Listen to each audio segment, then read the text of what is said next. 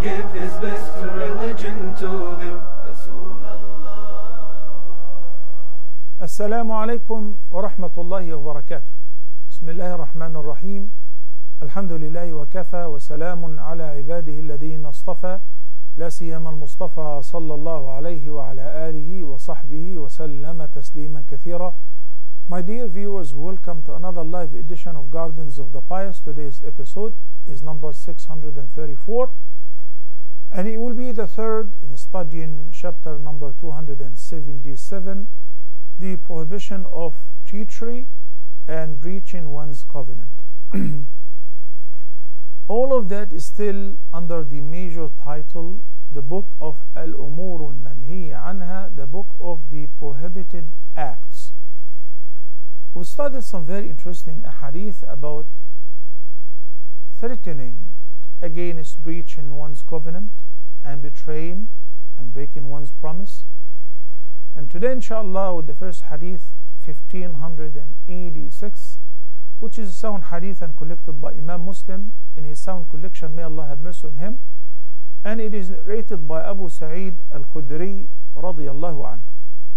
أن النبي صلى الله عليه وسلم قال: لكل غادر لواء عند إسته يوم القيامة يرفع له بقدر غدره ألا ولا غادر أعظم غدرا من أمير عامة.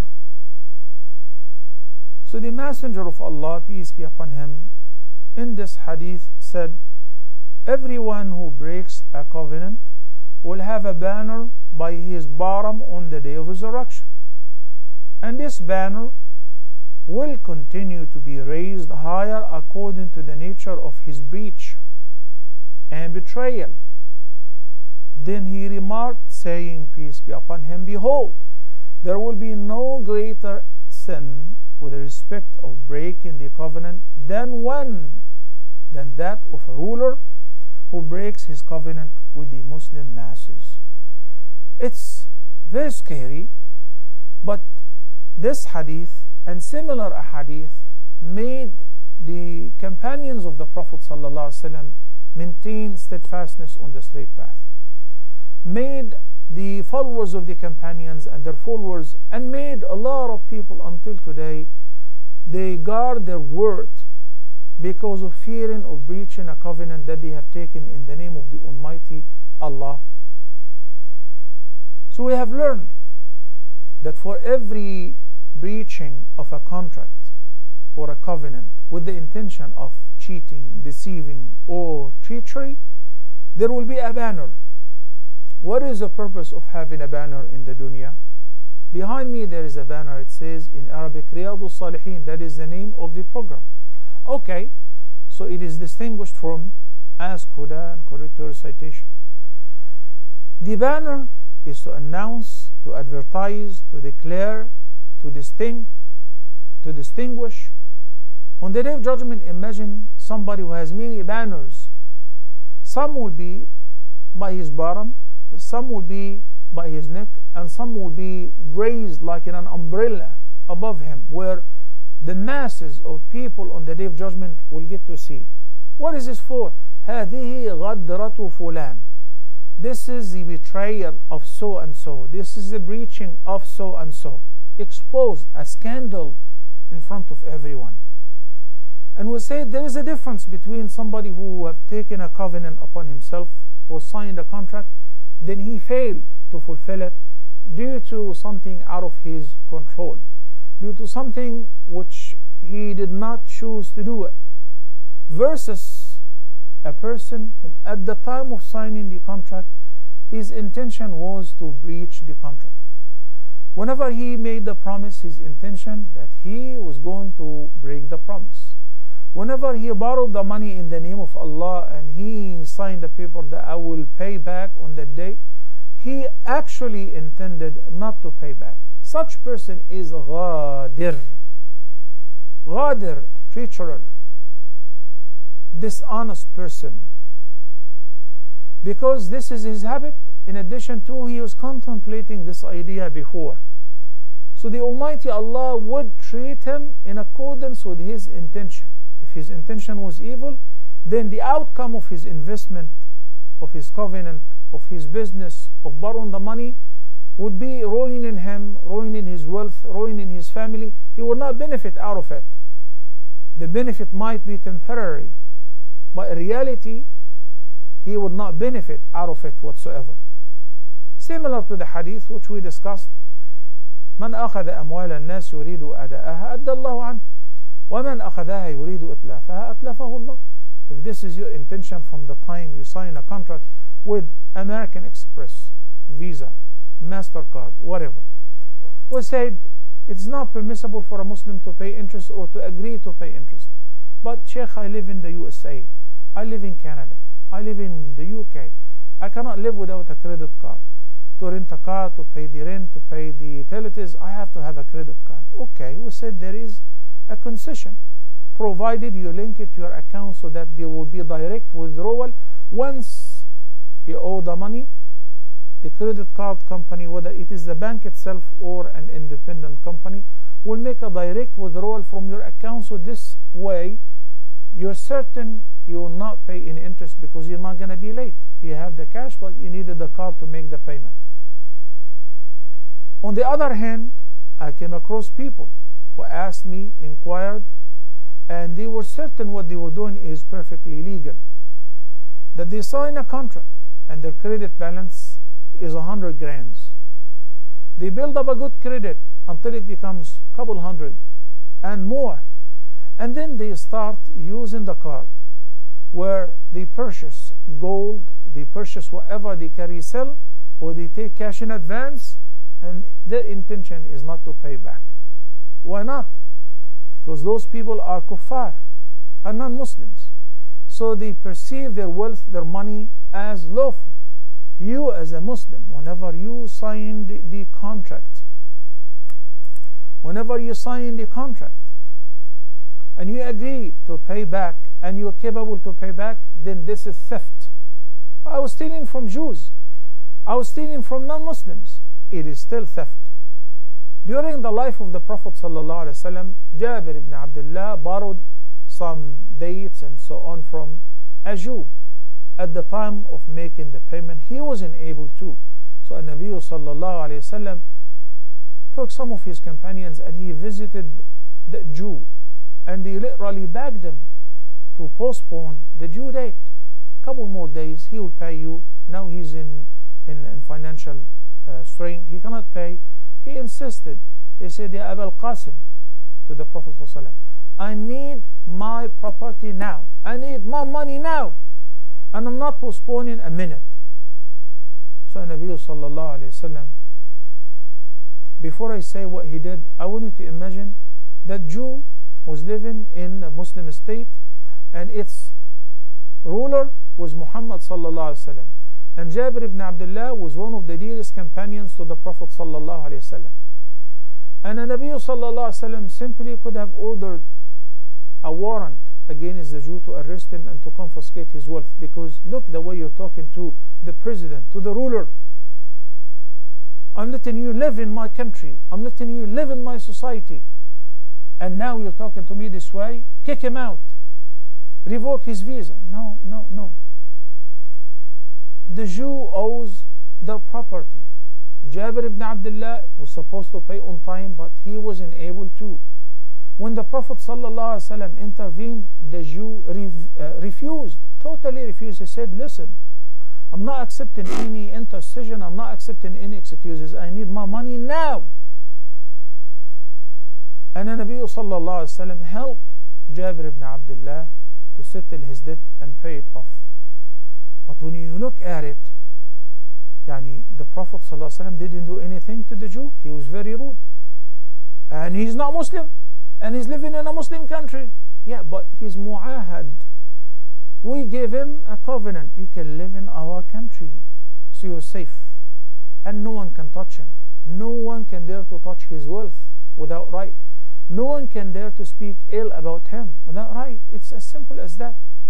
Whether a Jew, a Christian, Buddhist, Hindu, an atheist. So when you deal with people, you deal in accordance with your faith, not with their faith, and not what they do. Even to Muslims in their societies when Muslims are minorities. The other day, just a couple days ago, the French president,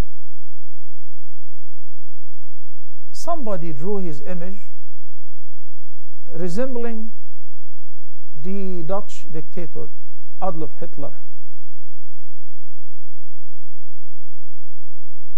So he sued him because, how dare you ridicule me? How dare you speak ill about me and resemble me to Hitler? So the guy, and he's not Muslim, the guy said, very strange. A few months ago, you addressed 1.8 billion Muslims and you said, we live in a free country. We live in a secular society. Anyone has the right to criticize and discredit anyone. So your prophet is no special. So you hurt the feeling of 1.8 billion Muslims in the name of freedom of speech. And you encourage the Charlie Hebdo magazine to draw awful images of Prophet Muhammad sallallahu alaihi wasallam in the name of freedom of speech. So why are you suing me now? Because I drew your image resembling Adolf Hitler. It's called double standard. So this is very obvious, but we as Muslims, we do not treat people the way they treat others or they treat us with. We treat them in accordance to what Allah and what His Messenger, peace be upon him, has guided us to treat people with. Subhanallah. When a munafiq was involved in theft and murder,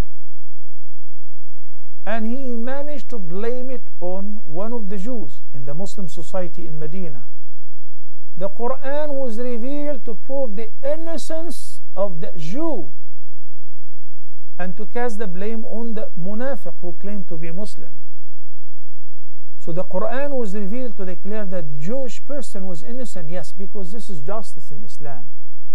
We as Muslims, we must read the Quran, we must learn it and benefit out of it. So we know how to deal with each other, we know how to deal with non-Muslims, we know how to deal with people whom we live as minority in their society. So under any circumstances, borrowing money from the credit card or utilizing the credit cards with the intention of ripping them off, not paying back, in Islam, this is not permissible. And that's called ghadr, because you contemplated this idea while they were giving you the money with the promise that you will pay back. Yes, it's the promise is corrupt because of the interest. So the segment of the interest, you said, will overcome it by paying on time so you don't pay interest. But not paying at all and you're capable to pay, that's called ghadr. So every ghadir, every treacher on the Day of Judgment will have a banner. It will be sitting next to his bottom. Then it will be raised in proportion with the level of the breach or the treachery, whether it was an intermediate one or really a huge one, such as the breaching, which will be discussed in the following hadith, where every people will get to see it. Then the Prophet ﷺ declared that indeed the worst breaching of a covenant is the breaching of a ruler whenever he breaches his promise to the mass of Muslims. This man, Ibn Lutayba, the Nabi ﷺ sent him to collect the zakah, as-sadaqah. So he did, and he put it before the Prophet ﷺ, and he was being very honest. He said, this is the zakah fund which I collected, and what about this package? He said, this is mine, it's for me, it's for you. How did you get it? They said, the guys give it to me as a gift. This clan, when they paid the zakah, they said, Ibn Lutayba, this is for you, it's not from the sadaqah. The Prophet ﷺ did not tolerate that, nor did he correct him individually on a side. He climbed the minbar and he gave a khutbah and said, what is wrong with some of you when we hire him to do a job? Then he says, this is yours and this is mine. Why doesn't he stay in the house of his mother, the house of his father, and hang on to see who's going to give him a gift? It's as simple as that. I am as a patient when I visit you as a doctor. You're a pulmonologist, you're a cardiologist, you're an internist. So I visit you because I trust you. I agreed to pay $400, $500. That's a lot of money because you're an expert. Then after the diagnosis, you grab the pen and you started writing the prescription.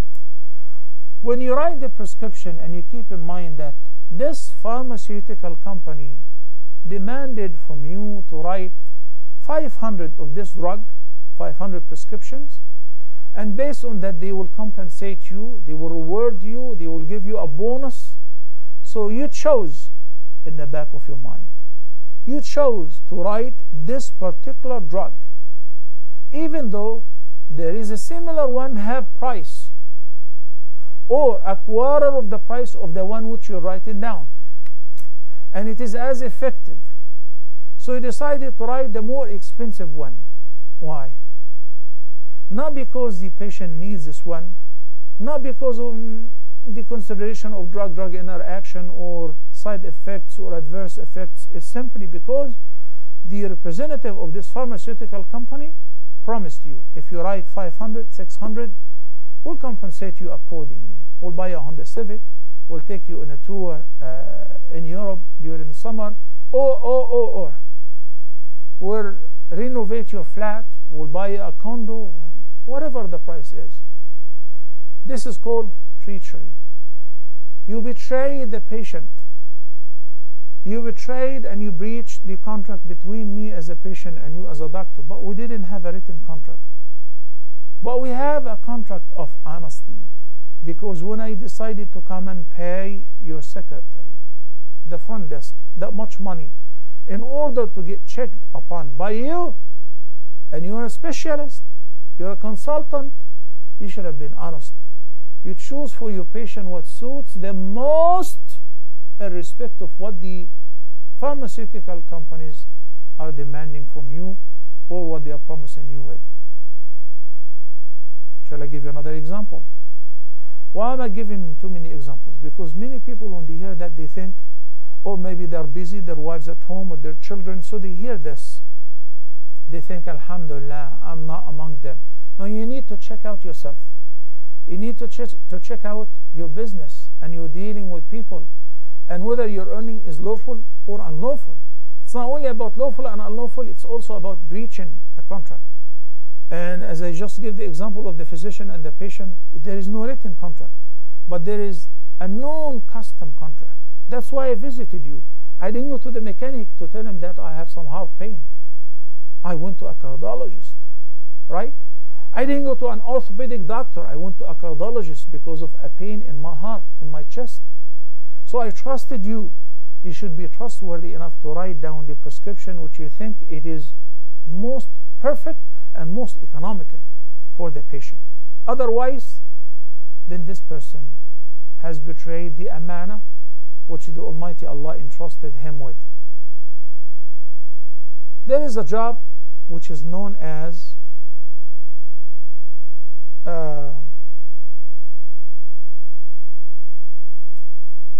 the job of being in charge of making purchases for the company, acquisition manager. So this guy is in charge of buying anything and everything for the company and making contracts. Here at our little studio, in order to produce a program like that, we would need a set, and people will do it, and the designers will need some items to be placed here and there, so we appoint somebody, we hire somebody to do this. He went and he purchased all these items and he presented a receipt. We paid him. This person before Allah is mu'taman. When he goes to the marketplace to buy these items and to make the set, we hire them and we pay him a salary in order to get us the best value, the best product for the most economical price.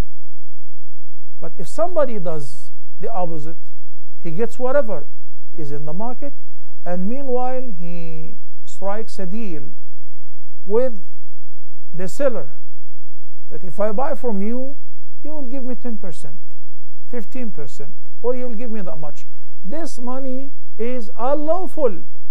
even if it is just a little gift, even if he invites you for a meal where you guys sit together and eat shish kebab and rib eye, and you eat whatever, the best seafood, this is bribery. Because of that, the acquisition guy is going to visit this guy often and make the purchase from him. What did he do? He betrayed.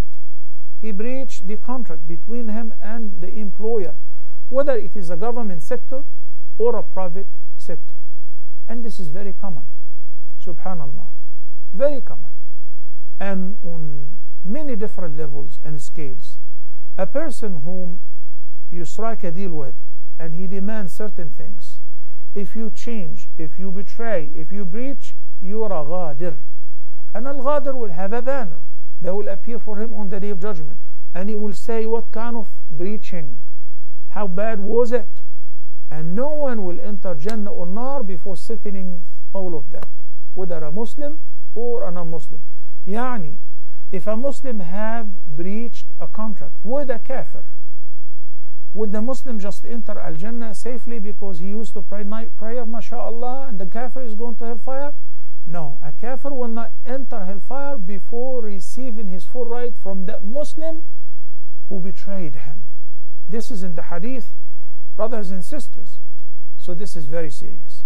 If you're hired by the company, if you're hired by the government as an acquisition manager, then my job is to look for the best value, the greatest product, and the best price. If you take anything from the seller,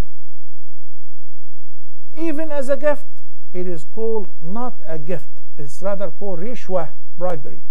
So may Allah subhanahu wa ta'ala guide us to what is best.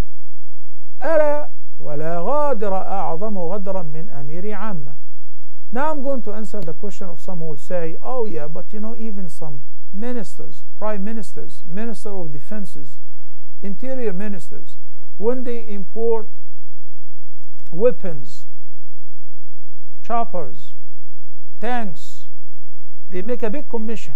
Not like us in hundreds, rather in hundreds of millions. And this is very common, and we all know that. The Western countries manufacture weapons. They do not necessarily use them.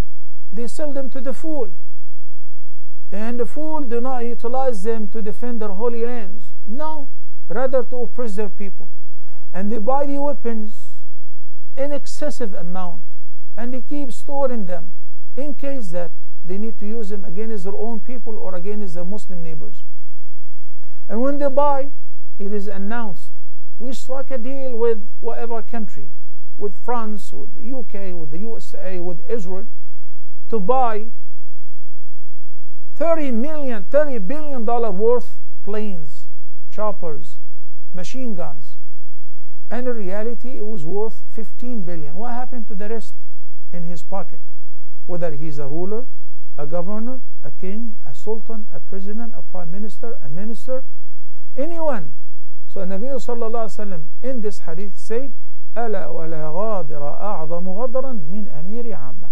Yani the worst kind of breach in a contract is from a person who happens to be an emir in a charge of the affairs of the Muslims, and he deceives them, he betrays them. Whenever any of us is hired by the government, from the highest rank to the lowest one, were being employed by the people, nothing more than my salary is permissible for me. My wife and my children should not be beneficiaries whatsoever of any benefit from my position. Why? Because the people hired me, not my wife, not my children. As a result, we see lack of accountability in many Muslim countries lead simply to absolute corruption. So we see people dying out of hunger. We see people cannot afford the medication. While we see people, they don't know what to do with the money. So they throw it right and left in buying unnecessary stuff like foolish for hundreds of millions, for billions. And if anyone dares to question them, what is this for? It's not your right. You're one of the public. You should be grateful that we are ruling you. So Nabi sallallahu alayhi wa sallam said, ألا ولا غادر أعظم غدرا من أمير عامة. Have you ever heard of a ruler or a king or a sultan or a president or a pharaoh who lasted forever? No. And nowadays, when they say, oh, this dictator lasted in power for 30 years, then what is 30 years? What is after 30 years? What is after 30 years? Long waiting for accountability, betraying the people, deceiving the people whom you're looking after, whom you're ruling, would definitely book you a seat in hellfire. May the Almighty Allah protect us against that. That was a very interesting and powerful hadith as well. It's time to take a short break and we'll be back in a couple minutes. Please stay tuned.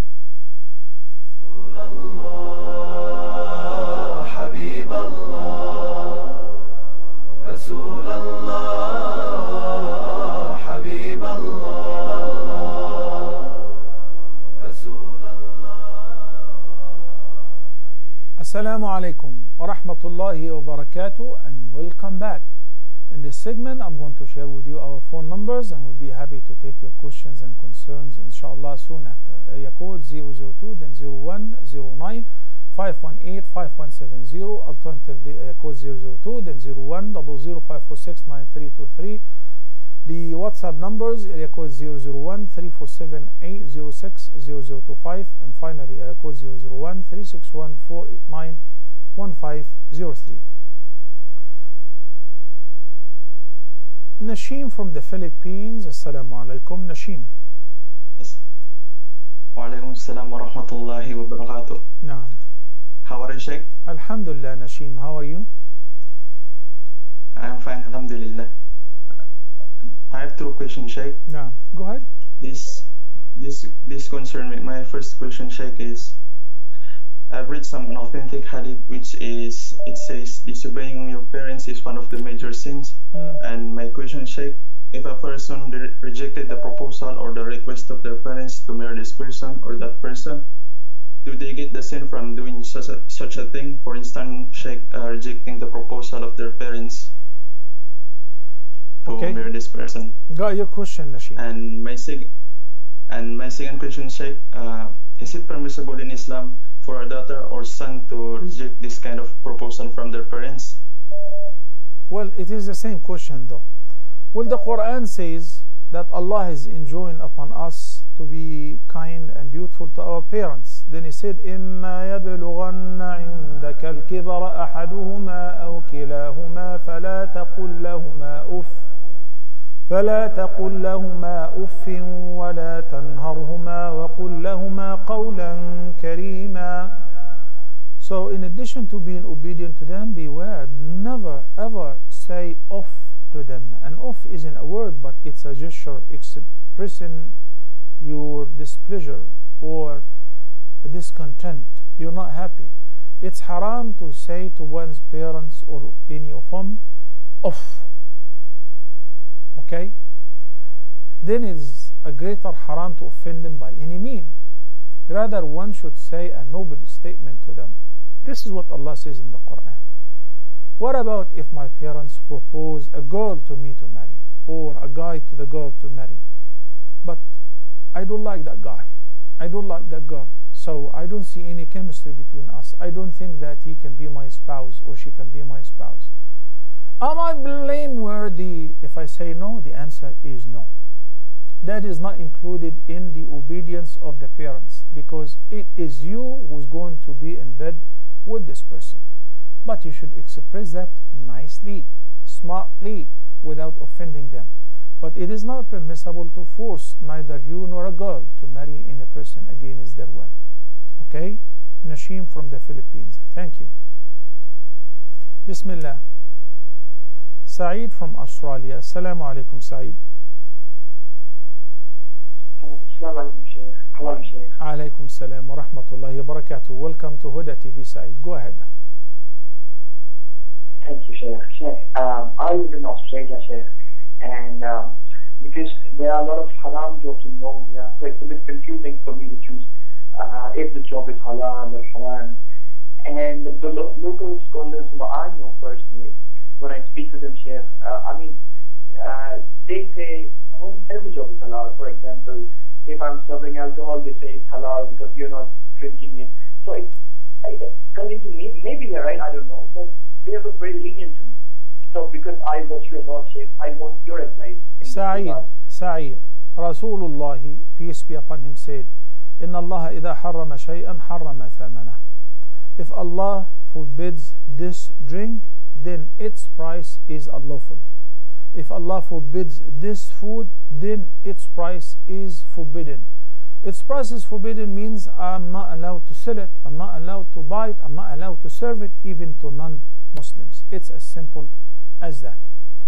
There is no difference of opinion in this regard, Sa'id. People who tend to make things not easy, rather lose, have ended up with a different religion than the religion of Allah subhanahu wa ta'ala. Thank you, Sa'id from Australia. Assalamu alaikum. Sister Hiba from Qatar. Wa alaikum assalam wa rahmatullah, Shaykh. I just had a clarification to make from yesterday's question regarding the rights of the foster mother. By foster mother, I meant foster mother by breastfeeding. Like they do the 5 steps and the relationship, breastfeeding relationship is established. So I want to know the rights of the children and the mother in this case. طيب, Hiba, well, it's not really called a foster mother. Rather, the term that Allah the Almighty expressed about it in ayah number 23, chapter number 4, وَأُمَّهَاتُكُمُ اللَّاتِي أَرْضَعْنَكُمْ وَأَخَوَاتُكُمْ مِنَ الرَّضَاعَةِ. So the mothers who suckled you. So she happened to be a mother if she happened to suckle the baby before the age of weaning for at least 5 separate fulfilling times. So she has become ummun min al-rada'. The relationship between the child who's been suckled by this woman for 5 times at least, maybe more, 50, 500, this 2 years, okay, is al-mahramiyya. And again, whatever I said yesterday applies here. Even if this mother was hired like Halima Sa'diyya, okay, the Prophet ﷺ was loyal to everyone, especially those who have offered him any service, like his mother through suckling, Halima as-Sa'diyya, okay? But it will not be the same right like a foster mother who raised you, even if she didn't breastfeed you, or a real mother who gave birth to you and raised you, because due to that you have an access to see them on regular basis. As they grow old, you should look after them, take care of them. They're your parents. إما يبلغن عندك الكبر أحدهما أو كلاهما فلا تقل لهما أف ولا تنهرهما وقل لهما قولا كريما. Whether your real mother or the person who fostered you and looked after you. But just wanted to correct the term. It is rather al-ummu min al-rada'. Thank you, Hiba from Qatar. Nida from the case. Hey, welcome to Huda TV, Nida. Assalamu alaikum wa rahmatullahi wa barakatuh. Wa alaikum assalam wa rahmatullahi wa barakatuh. Go ahead. My question is regarding the vaccine. Here in Saudi, we have this option of taking either the Pfizer or the AstraZeneca. And the problem is that my husband, he says that he knows quite a few colleagues at work, and also he has a friend, a well-known sheikh over here, who has said he has been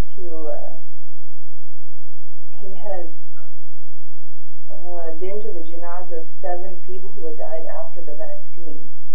But we don't know what we're supposed to do, if we should take the vaccine or not. Yeah, Sister Nida, your question is a valid question, but unfortunately it is asked to the wrong person. Why? Because I'm not offering medical advices here. And to be very honest with you, irrespective of the COVID-19 and its new variants, Delta and so on. Yesterday, I was listening to Dr. Fauci, the specialist and the advisor to the White House, the head of the team, where he was saying that they grilled him right on air, irrespective of the new variant Delta, where he said that it is 1,000 times greater and more dangerous than the regular COVID-19.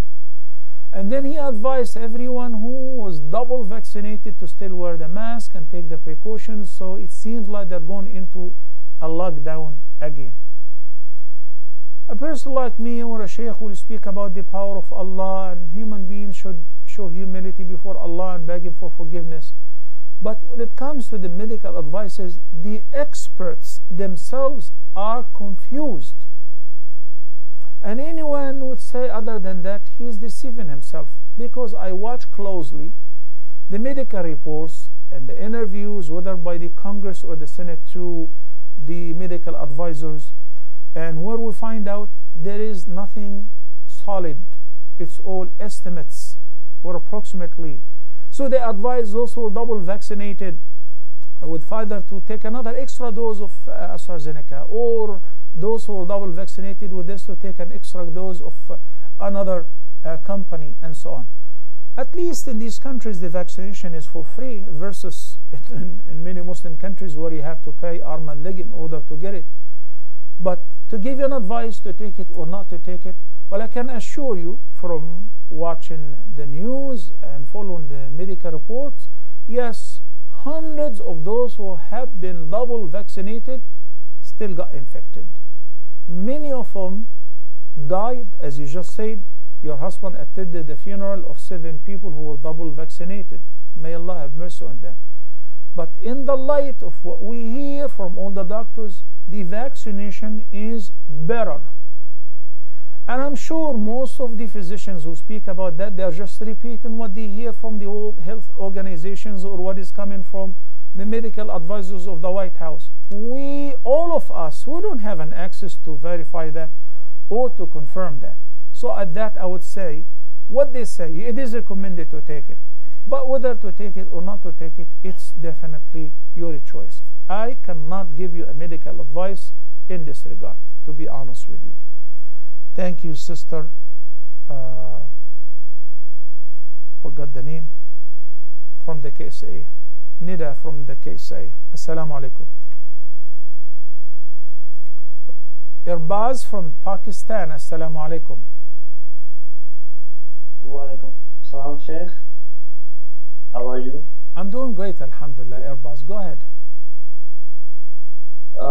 Sheikh, I'm 15 years old. I'm going to high school in America.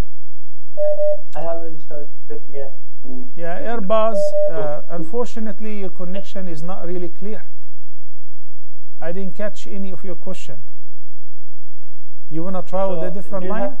Irbaz, didn't catch. Do you have any Can you convey the message to Irbaz? We didn't catch anything of your question due to poor connection. Please try again. Check out another line. Assalamu alaikum. Salhin from Canada. Assalamu alaikum, Salhin. Wa alaikum assalam wa rahmatullahi wa barakatuh. Sheikh, I have a couple of questions. My first question is if my employer doesn't want me to use my personal cell phone at my workplace while I'm working, and I do use the cell phone, will it fall under treachery, like you've mentioned in the hadith today? And my second question is regarding Sayyidul Istighfar, the line وَأَنَا عَلَىٰ عَهْدِكَ وَوَعْدِكَ مَا اسْتَطَعْتُ. What is عَهْدِكَ وَوَعْدِكَ is referring to? Jazakallah khair. طيب, wait a minute, Salhin. In respect of your first question, your employer is restricting the use of your personal cell phone on the premises or at work. Am I correct? Isn't this your question? Yes, that's the question. And then, do you stick to that, or you still breach the commitment? Right. Right. What? So like they say we cannot use our personal mobile phone, but we use the mobile phone anyway. Do they know that? Do they let you use it? So, no, if they catch us, they will discipline us, but we Okay. sneak and whatever. And we Thank you, Salhin. Well, it's very obvious in this condition. When I had an interview with the company or the employer, they threw their conditions, and I agreed to them. So that's a covenant. I should commit myself to it. Obviously, because the use of cell phones on the premises of work has wasted billions of dollars from the wealth of the employers or the companies or even the government sectors. We all see that, particularly in our countries, where there is a long queue standing before the guy, and when I reach to his desk and he's too busy, so he's making people think that he's working on the computer while he has in his drawer his phone and he's playing a game. He's so obsessed with the game that he's not paying attention to the long queue before him. So when the employer regulates that and said, look, if anyone wants to reach you on the work landline, you're most welcome in case of emergency. Fine. And during the break, there is a lunch break, there is a coffee break, you can use your phone. Actually, that makes sense. So if you agreed not to use a phone on premises, not to use a phone while working, then you should stick to your commitment. And wallahi, it will give you a break. It's much better. Thank you, Salhin from Canada. Assalamu alaikum. Muhammad from Canada.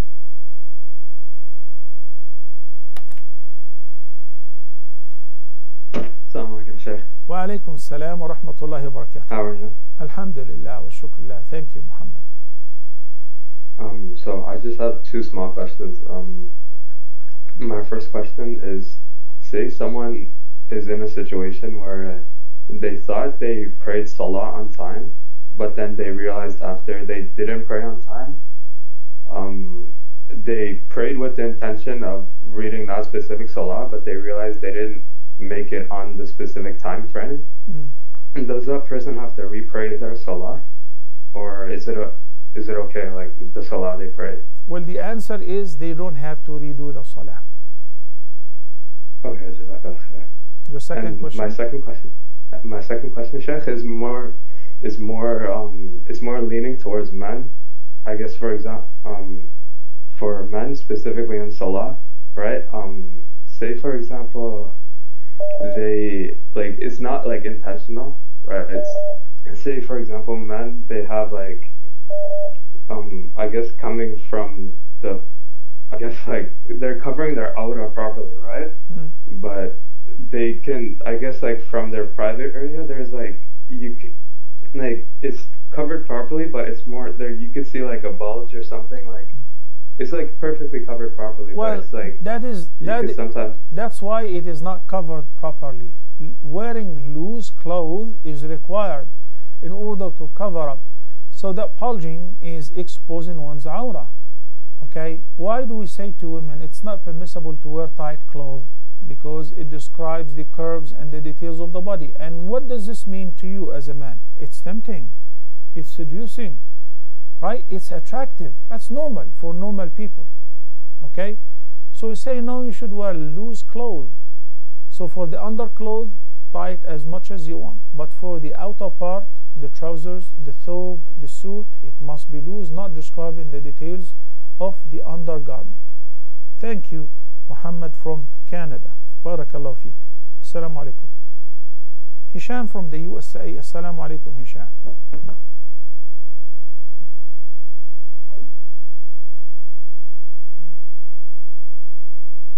Hisham, can you hear me?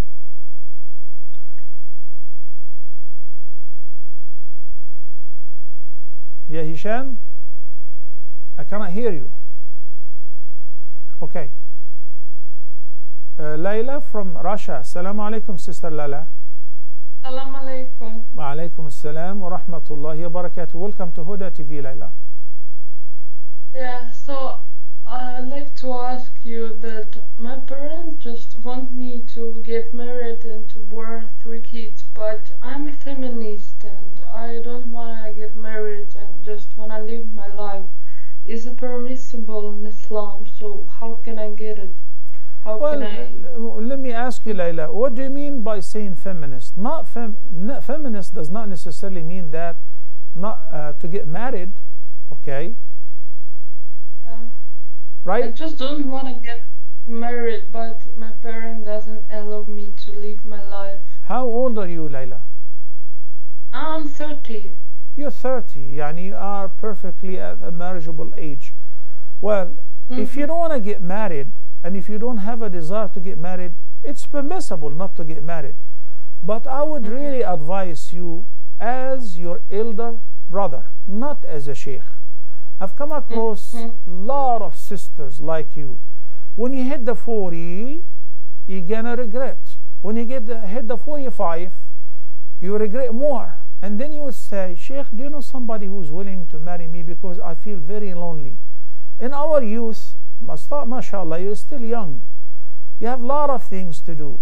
But at one point, you need to go home where parents are not there anymore. You don't have anyone but the husband and the children. It's very lovely. You know, especially if you happen to hook up with the right guy, to find the right life mate, the person whom you love and he will love you. It's not only about the intimacy, it's about having a friend. It's about having somebody to talk to. It's about having somebody when you're having fever in the middle of the night, he would rush to give you antipyretic and give you the water, give you the medicine and pray for you. You know, I would share with you one hadith which will make you love to get married. And Nabi sallallahu alayhi wa sallam said, may Allah brighten the face of a woman who will get up at night to pray night prayer. And then instead of praying by herself, she would wake up her husband. And if he doesn't want to wake up, she would wet her fingers with water and sprinkle water over his face. Honey, get up. We want to pray at night. So when he got up and they both pray, Allah the Almighty will record them among الذاكرين الله كثيرا والذاكرات, who would have the highest place in paradise. Marriage is not only about sharing bed. There are a lot of beautiful meanings in respect of marriage. Trust me, it's a matter of a few years where if you decide to remain unmarried, it's perfectly permissible. But unfortunately, it will come with a lot of remorse and regret. This is, as I said, an advice from your elder brother, not from a sheikh, if you know what I mean. So if you take your parents' advice, provided you meet the guy whom you like and you accept to marry the person whom you think you want to spend the rest of your life with, this is better. If you decide to stay unmarried, khalas, may Allah bless you and take it easy on you. Thank you, Layla from Russia.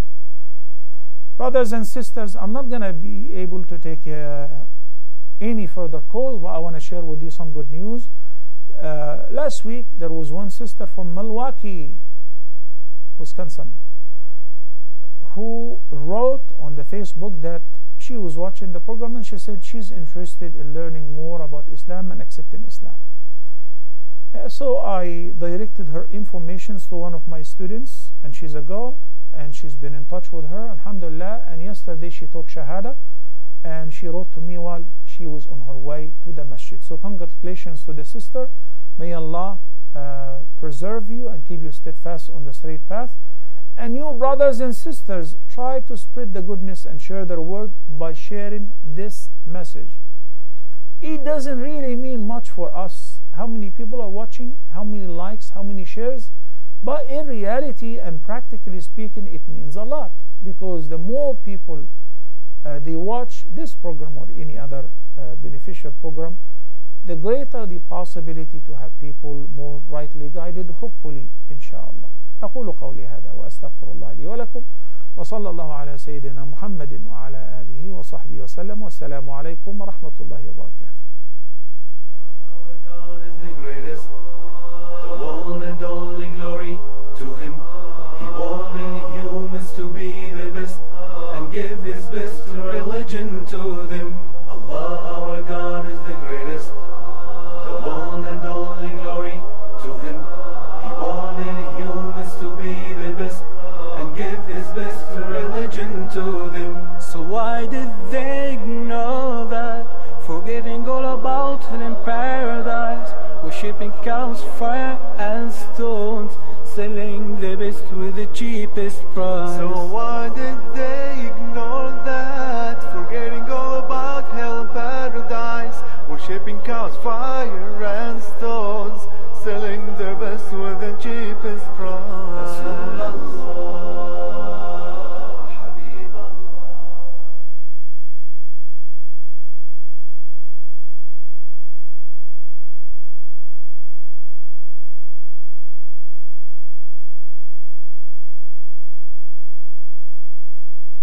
Thank you.